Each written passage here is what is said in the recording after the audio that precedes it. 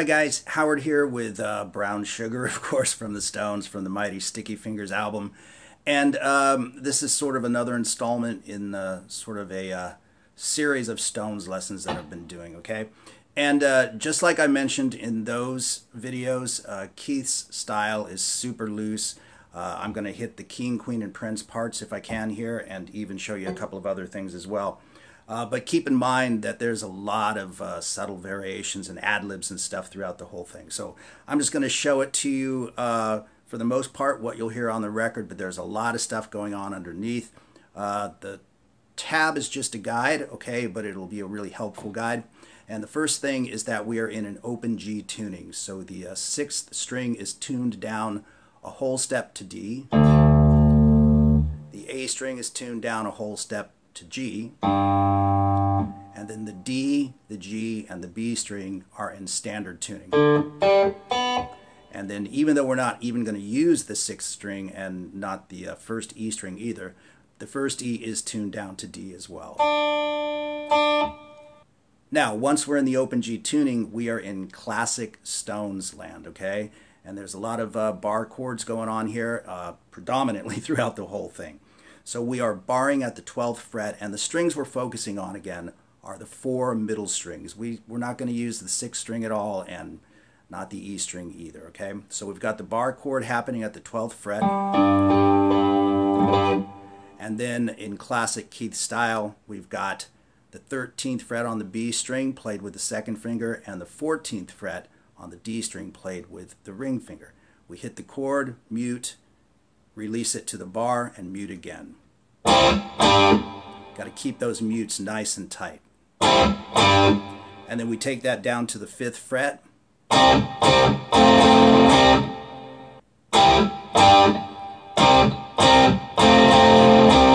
So that's the main riff that we all know and love, and you hear it right out the gate, right? And he does little variations on that. In fact, he does little variations on it throughout the whole song. But this is basically how he plays the intro.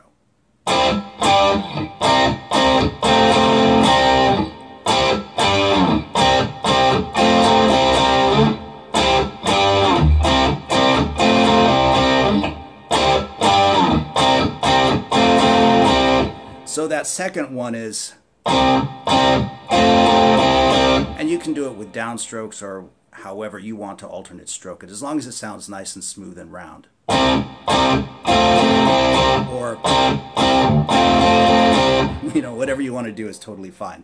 There is a little subtle variation in that on the 3rd time that he plays it. He basically plays that one 2 times in a row. And there is a little subtle variation in that. I'm not going to get into that too much because it is so subtle that most people don't even hear it. So to sit kind of nice with the recording, play the first one nice and tight like we did. And then play the 2nd and 3rd ones.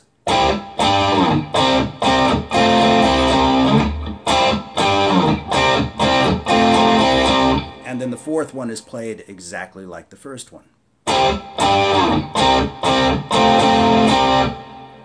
Now, a quick note on the intro. As iconic as those chords are, we're also used to hearing that 2nd guitar part.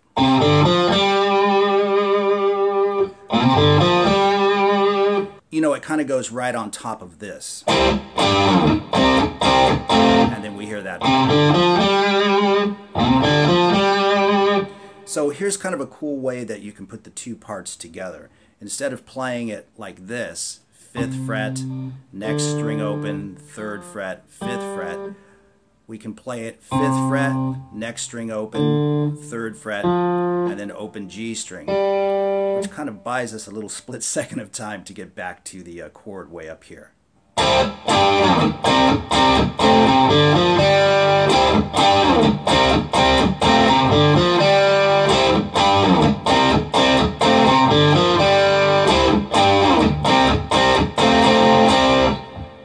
So, you know, if you're the only guitar player in the band, right, and you want to fill that slot in, that's kind of a cool way to do it. And it actually sounds great with the drums and the bass kind of thumping along, okay?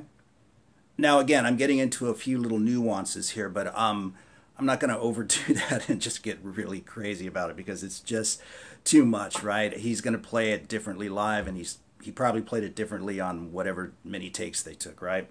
So anyway, but one thing you'll notice on the recording is when you come off of that fourth one, he slides into the next position.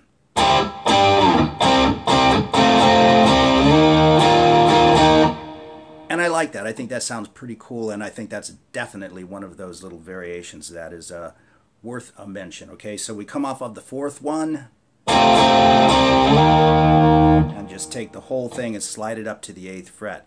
Now, once we get to the 8th fret, these are these little subtleties that Keith has in there. I think a lot of people think it's just this same sort of classic Stones chord thing going on, but it's actually not. Coming off of that, when you slide into the first one, it's so he's only grabbing the G string, and hopefully you can see that pretty clearly on the tab. Then you take the chord down to the 5th fret, and he's fretting the B string at the 6th fret.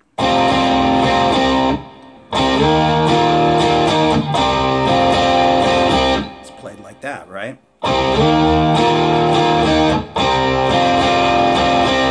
Take it all the way down to the 1st fret. So he's fretting the 3rd fret on the G string on this one now, putting it on and releasing it. And what he actually does here is he slides back to the 3rd fret. And if you listen real carefully to the recording, you'll catch that. It sounds really nice. And the first time he stays with the G string. Let me do that nice and slow. That's what he plays the first time around, and then he plays bringing it back to the 5th fret, and again using the B string on the 6th fret. So that whole thing is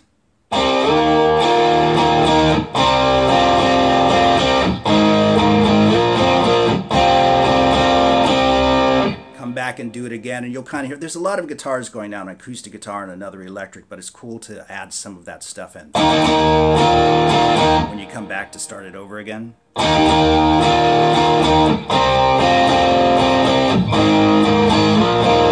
you notice on that time around, instead of staying with the G string, he pops down to the B string again and frets the 4th fret.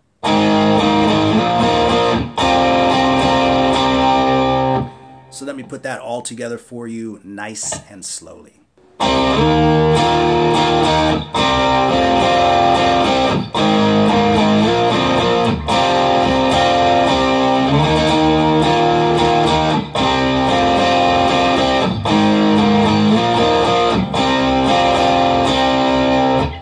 Pretty cool. So what we have so far is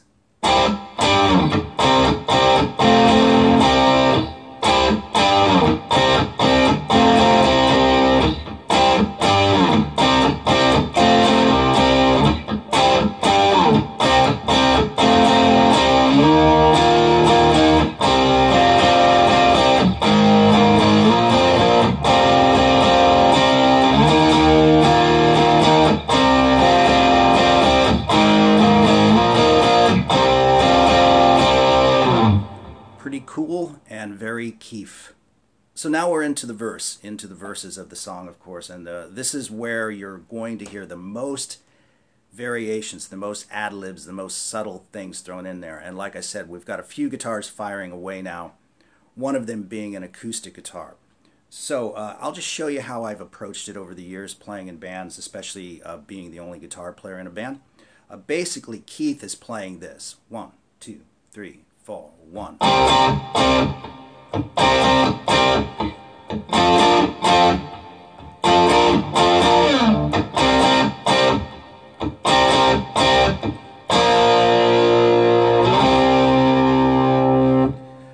And you can see that on the tab. But along with that, you'll also hear a kind of boogie thing happening as well.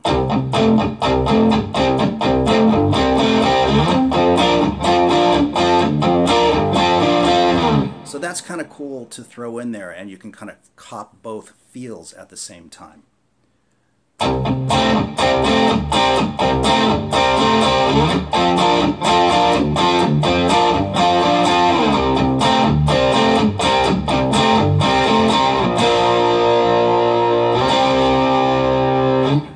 again, just a few ideas on how to approach it on one guitar, okay? And so now we are into the chorus, of course. The chorus, of course, which is played like so.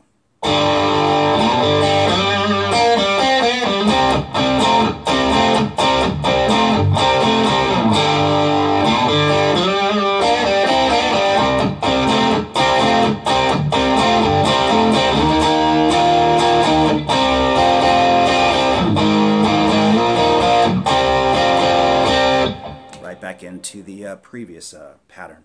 So this is really fun to play, and it's not too hard at all. What I try to do is focus on hitting the A string, the D string, and the G string, not really bringing the B in there so it sounds a little just sort of heavy. And then we do the slide. Let me do that nice and slow. You can see the tab, of course, but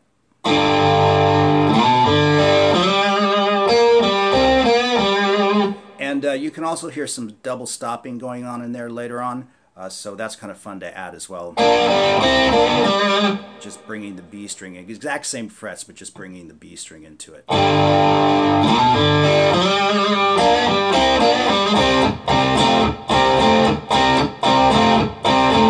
And you don't necessarily have to come back and fret that note at the 5th fret. You can just use the open B and G strings.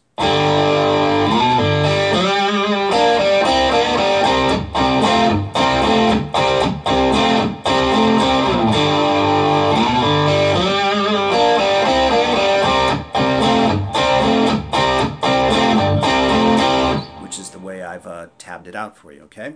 There's so many variations in this tune that particularly Keith plays. So I just wanted to mention a couple of them.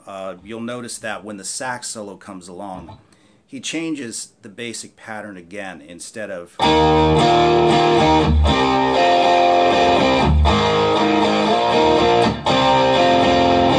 he's now bringing in the G string. It's the same shape that he used out the gate, right, for the,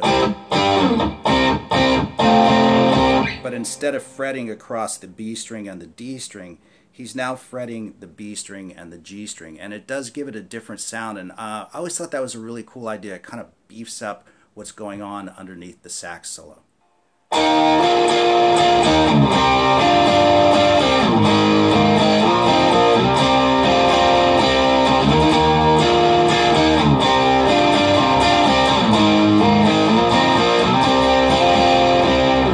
So in other words, mosh it up, right?